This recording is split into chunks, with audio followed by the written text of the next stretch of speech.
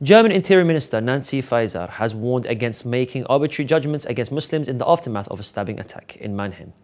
In her statements on Tuesday in Berlin, Faeser emphasized the importance of distinguishing between Muslims and extremist Islamists, stressing the need to firmly combat extremists. Faeser said that we will not allow extremists and terrorists to divide us. We differentiate between Muslims who belong to us and the Islamists whom we fight with all severity. Pointing out that case is being investigated by the German Attorney General based on clear indications of an extremist motive. Faeser also confirmed that security authorities are closely monitoring extremist circles and intensifying efforts to combat them, emphasizing that anyone glorifying these acts online will face persecution.